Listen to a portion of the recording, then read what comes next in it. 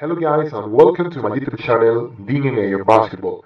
Today we are going to talk about how to edit a player using the cheat engine in NBA 2K18. So to do this I will use cheat engine and a cheat table. The creator of this cheat table is Carolus from the NLAC forum. So let's start. You have to open the cheat engine, click here, select the process, and click here NBA 2K18. Now you have to open a cheat table. I will put his link in the description. I will use the edit player screen, this cheat table. Okay, double click, and now you will see a lot of options here. So to edit these options, first you have to open the player. For this tutorial, I will use, for example, Charles Cook from the New Orleans Pelicans because he has a silver face. So you have to edit the player, and now you can edit all these options.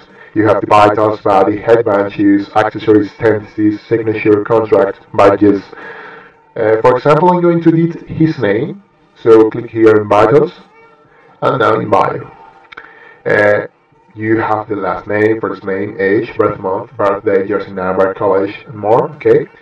So to change his last name, click here, double click, and now, for example, I'm going to write Iverson. Okay, and his first name, double click, Allen, for example. Okay, this tutorial is very useful if you create silver faces for NBA 2K18 and you want to add a silver face to a created player. So to put him a silver face, you have to click here in appearance. Now you will see his silver face ID and his portrait ID. He's a created player, so his number, silver face ID, is number 1, but you can change this number. For example, I'm going to put the number 5 because this is the number for the Allen Iverson silver face. Okay, and now you have to accept the changes and return. Now you can see his new name, his new silver face. So I can to create more videos about the cheat engine.